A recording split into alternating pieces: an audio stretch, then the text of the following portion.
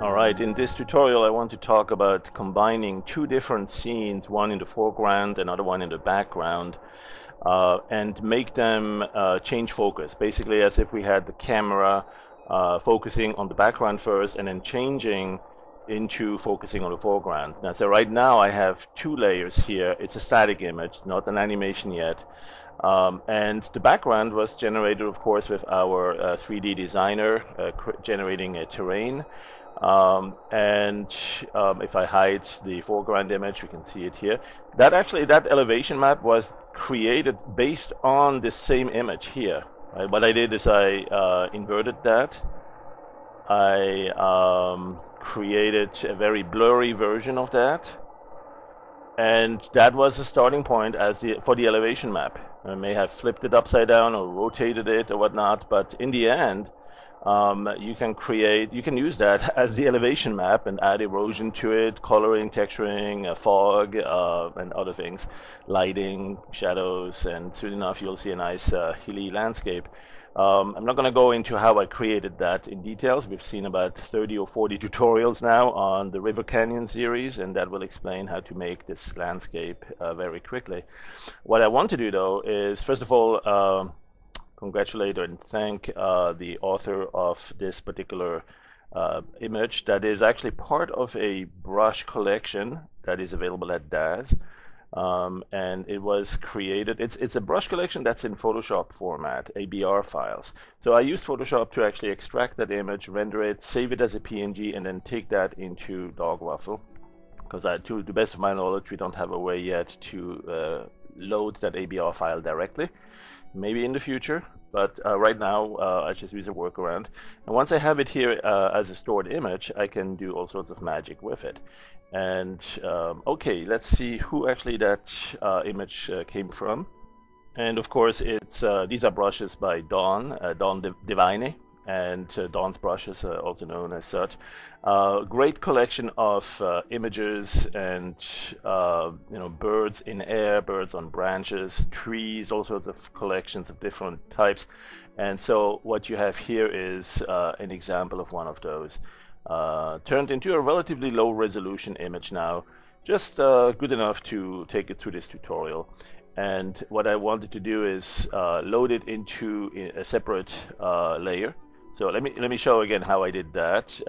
Let me get rid of this layer. So here's the original image that was rendered, and I'm going to use that as the background image.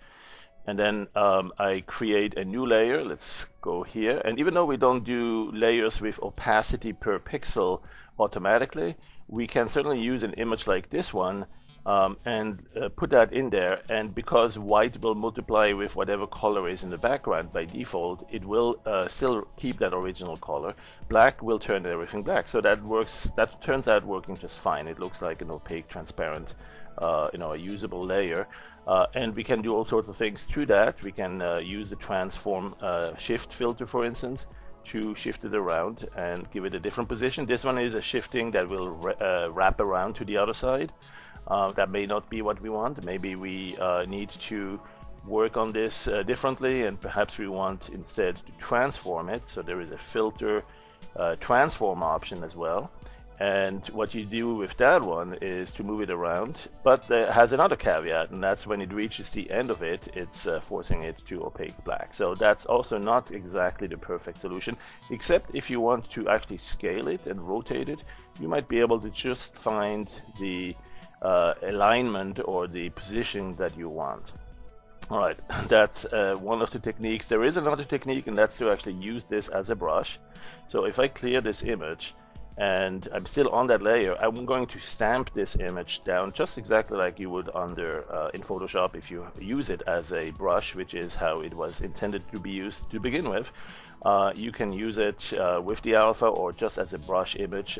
Plain white will be opaque, but as a layer, multiply layer, that's the default, it's really a multiply mode layer. It will be something like this. So you can enable the preview, you see it here. The moment you stamp it down, it becomes transparent. The white part is multiplied to the next layer below it. So that's a good way to use it too, and not worry about, I don't need to see the entire image, maybe only part of it. Maybe you want to flip it. Use X for flipping it sideways or horizontal, Y for flipping it vertically. So you could you could have bats instead of birds, right? You could let's do an undo here. You can also make that brush appear transparent in the preview as well, simply by using the right button here on the brush pickup tool. That allows you to key to a different color like white and adjust the low clip and high pass levels for that keying. And then so that way you don't actually see too much of the white opaque in the preview, and you get to see the background better and position your image or your brush relative to that. So let's go and flip it vertically again, and let's say we want to have some of the birds over here, and then we flip it sideways, or maybe we just use this side. So you could do that in a symmetric way or in an asymmetrical way. Let's zoom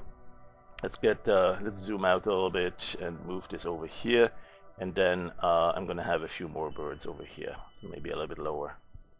All right, but the idea is essentially to have an image that represents the very near foreground, and then another image in the background with that beautiful scene.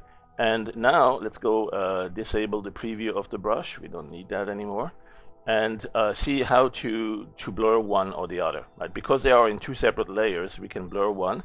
Such as, for instance, the background. We can go and select blur under the filters, and Gaussian blur is a good one. Bokeh blur too, really nice.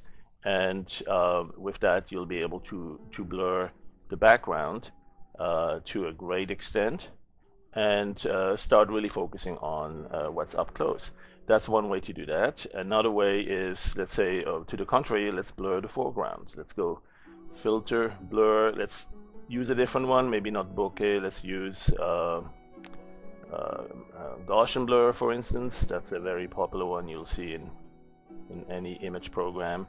So that's another way to do it. And now what I'd like to do is really do an animation where we blur the background more and more as we unblur the foreground. Right, so we need to essentially have two images that we then animate each independently and then combine them back together. So let's work first on this one here. Let's see, this image, we need to store a copy of that image, store image. And so we have this reference image, we have this one here for the background. All right, so let's go outside of the filters, outside of the layers now. We can delete this one. Let's work on this one here. So what we'll do is we'll do an animation of, let's say, 100 frames just to make it quick, or 99 to make it even faster, 30 frames per second for the playback. So here's our animation of the background. Right now nothing is changing, and what we want to do is have it crisp initially and get more and more blurry over time. Now, the way to do that is to use the timeline and change the amount of blurriness that we give it. Right? So we could go something like this here, and go to the blur group. There it is. Maybe use the Gaussian blur, and say at first we have no blur. Let's bring the Gaussian blur to 0, and keyframe that. Right? Create a key so it remembers that particular level of blur that you want for this first frame. Then you go to the last frame. Right? Or maybe even slightly before the end of the animation, you'll want to reach that level and then kind of contemplate and keep that. And you want it fully blurred, right? Something like this. And in fact, this one here, you also might want to hold for a little while. You don't necessarily change your focal length or your focus right away, right? So you can adjust when that actually starts changing. And go, let's apply that. So now we have essentially a sequence of frames right here at the beginning that are not going to change, and then we have some changes getting blurry and blurrier, and then eventually it's staying at that highest level of blur. And once that's done, we may want to store that and keep it aside for future use. And there is perhaps one other thing we could do, and that's to add a little bit of movement to that. Because right now, if you look at this here, we have that blurriness happening. It's very blurry at the end. Maybe we want to also have a little bit of a, I don't know, a zooming out or zooming in, a very tiny little motion. So what I'd recommend is we try this, and we can always undo that later if you don't like it. Let's go to the transform and give it a little bit zoom, a little bit scale at first. and then later scale it back down as we get blurry. So we start like this, a little bit crisper, closer like that, and somewhere around here is where that starts, and then around here we go back to 100% on the scale, something like that. So we get a very slight movement as well that appears a bit of a zooming. It's not like we're moving close in or out to the scene, but just the fact of changing the blur might give us also a little bit of twist on the angular aperture, and we kind of mimic a bit of another side effect to that.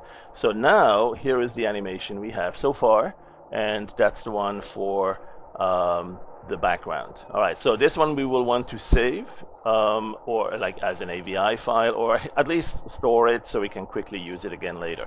So I'm going to store this to disk, and as soon as we have that one stored, we can move on to the next. This is going to take some disk space, and my hard drive is a little bit full and probably scattered all over the place, cluttered, so I need to be a bit more patient on saving that. There it is. So now we have this animation with just the background. Right, so now I'm going to switch over to the foreground. I'm going to put this one in and say, yeah, let's create also something like 99 frames on that one, 99 frames like here, and but this time I will go and do the opposite on the blur. I'm going to do a blur where it's blurry initially, and then I'm going to reduce it to crisp later on, right? So I'm going to go right here to the same blur tool, and there it is. Maybe I'm going to use the simple blur, or let's use a Gaussian blur, why not? So give it quite a bit of blur, same amount as we had at the end of the prior animation, why not? About here, and then go to about here and reduce to no blur. So now the foreground is crisp, and apply that. So it's very simple. We have one animation that gets blurry, the other one that gets crisp, and then we need to combine the two in a way that we end up making it look like we are really changing the focus on the camera, and both the background gets blurry and the foreground gets crisp, both together. So kind of a synchronized effect there. We might also want to have a little bit of movement on the trees. Remember what we did there? We before we do that, let's just check out what we currently have. We see the birds and the trees getting crisper. That's good. Maybe too much, but it's just a quick demo to show the ideas and the concept. So now what we want to do is to also add a little bit of transform, and with that transform, it's again the idea that maybe we also change the angle a little bit on the camera. So we may want to start zoomed out and then come in a little bit zoomed in. It will also make it, as it gets crisper, it will bring the focus to us because it appears closer. It will kind of force the eye to really look at it even better. So we'll start around here with this scale, and then here we will have it a little bit bigger, right? And nothing prevents you from even doing a little bit of a side motion, but be careful not to give it too much. The background would not be moving much. The foreground could potentially, so yeah, it's okay to try that a little bit too. Okay, and keyframe that. All right, and so now we apply that as well. And again, if you don't like it, click undo. Make sure the save undo is checked so that you have an option to do one level of undo across the entire animation. And we should be done pretty soon with this. Just another 70 or another 30 or 20 frames. And I think we have the animation ready to... Oh, no, we moved too much here, so you see the black area at the top. So let's click undo and uncheck. I'm going to grab this key here and kill it. So I still have this one here. I'm going to go back to this one without animation. Let me reset the position, the parameters, and simply go here and keyframe it with a little bit of zoom, but that's it. Okay? Alright, so that's the one I'm going to use. No transform sideways, no movement, because we don't want to accidentally have a black border up here. If we move too far, it's difficult to predict. So let's just keep it like this, easy cheesy. And now we have an animation that we can use for the foreground. So here we go, play that just to check it. Sure enough, it starts blurry and it gets crisp. All right, so the next thing we want to do is, of course, to combine the two. And so what we'll need to do is perhaps have a safe copy of this, save it to disk, or store it rather. And so we have the original here and then the animated foreground coming up in a second. And then once we have those two, we can simply use the tool called combine, right? Combine with swap. We can combine two image sequences. One is the one that you see in the foreground. That's your main animation, your one and only. And so that's the one that we, for instance, would keep right now here. We can keep, that's the one in the foreground, we'll keep that. That's your main image sequence. That's your main animation. And what we can do is we can replace it, or we can say, no, let's put something else in the swap image. Now in the swap image, there's nothing right now. If we toggle here, there's the S for toggle jumping to the swap image, or you can do that here from the image menu, jump to the swap image. As you do that, you'll see something else here. This was from when I did the texturing on the terrain in 3D Designer. We don't need this anymore. And what we want instead, let me switch back to the main image. What we want instead is actually use this stored animation that adds the blurriness. We want to have that one used as the swap image, the sequence, right? So we simply check this box here on the stored copy of this animation. What we'll do is we'll check this box to say use as animated swap, right? Using this as an animated swap image means that as we render a combination of the two, or if we do any sort of animated rendering across filters, if it needs the swap image, it's not going to use what's already there. It's going to use it from this stored image sequence. It's going to go to the first frame as it renders the first frame. It's going to go to the next frame as it renders the next frame, and so on. So it's going to go through that during the render. It's going to pull these images to use as the animated swap. And the one we have in the front here is the animated main image sequence, your main animation. The two together will be combined. You can actually preview it here, but now, right now, you see exactly what's going to happen here. All right, so you can see in the preview, if you click this box here, it shows you actually a blend of the two together. And you can right-click here to see what the layer mode is. Multiply is the default, but you could do other things here. You could do all sorts of funky stuff, tracing paper, and get very different effects. Some of them absolutely beautiful too. You know, you get this very light appearance on the background. But so this is a great way to preview what's going to happen. Let's keep it in multiply or default mode. The default mode is the multiply mode. And so now you can see that initially we have the foreground very blurry and the background is crisp. And as we go through the animation, it's going to switch to the other way. So that's exactly what we want to do. How do we combine the two together? There's two ways to do that. The fastest way, probably right here from the filter menu, and say combine with swap. Right, so what you could do is, actually there are three ways. So you can do it right here. You can say multiply, and then it will ask you, do you want to do that over the entire animation sequence, since it sees that there is an animation. Boom, that will do it. Another way to do it is in this preview option here from this icon, when you right click and you say merge with swap, it will there too detect that you could actually do that across the entire image sequence. So that's another place where you could do that. And then there is yet another way, and that's particularly important if you want to actually change and modulate how much blending you want. Right, that's the technique we used earlier in the lightning and lighting combination in the storm. So what we have in this case is with the timeline editor, we have a similar option to combine with swap. There it is, combine with swap.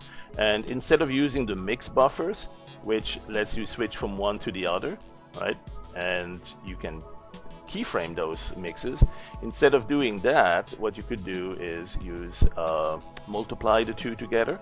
And that way it will just be pretty much what you were looking for here. And we don't need to keyframe. There are no parameters to keyframe. So it will just multiply pixel for pixels, the one that's in the animated swap with the one that's in the main animation.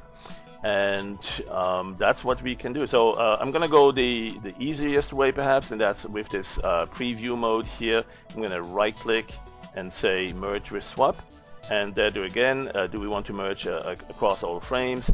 Yep, let's do that. And so now you see that combination of both image sequences, and the final result is that you have an animation like this.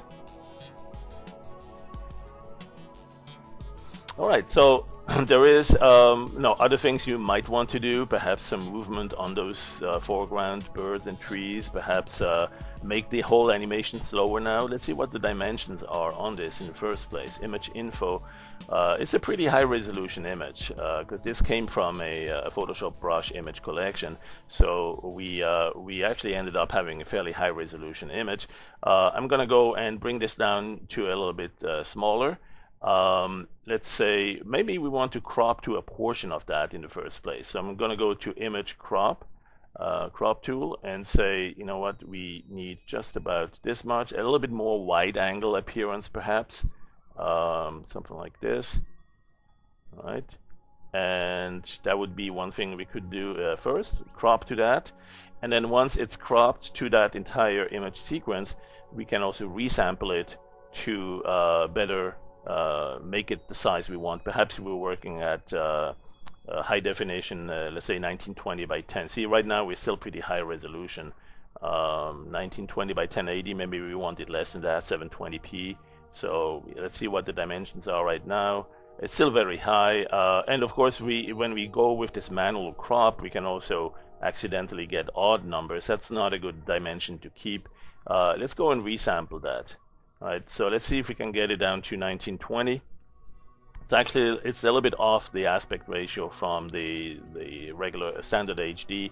You know, not to worry. I'm gonna go 1280 on this, and I'm gonna go make it, of course, 720 to match on that. And so then at that point, you have the animation the way you want it before you load it into your final video project, or perhaps you put that in your website, or you put that in I don't know, on YouTube or wherever it needs to go next. So hopefully this will give you some ideas of how you can combine two image sequences in multiply mode. There's plenty of other modes to try as well and get other effects from those. Thanks for watching, and happy howling and waffling.